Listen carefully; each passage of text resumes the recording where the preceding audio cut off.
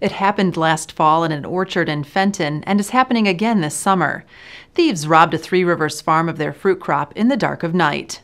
Thousands of dollars worth of cherries, strawberries, and blueberries were stripped from trees and bushes at Quarry Lake Orchards, a 250-acre fruit and vegetable farm.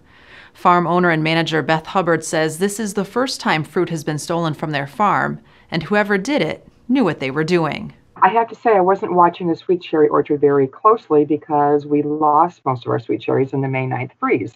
And we really only had one kind that produced. It happened to be an old-fashioned heirloom yellow cherry that we grow. And the trees were the only ones that made it through, and they were just loaded. So sent my crew back a few days later to get them, and they came back and said, well, there aren't any. I said, no, you're missing the trees. Go back and look again. And they came back and said, no, really, there are none there. And so that was pretty shocking. And then we realized they had to have been stolen.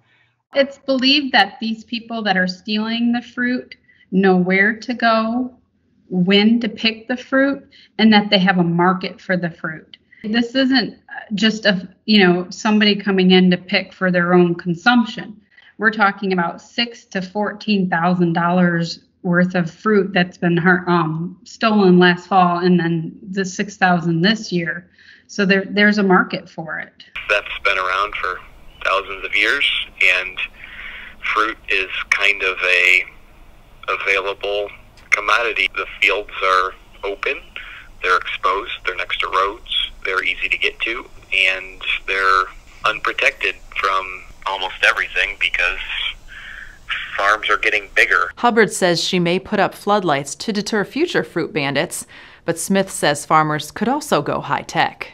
Hunting has a lot of trail cam options. You can get some that connect to the cell network and will text you a photo every time something walks by.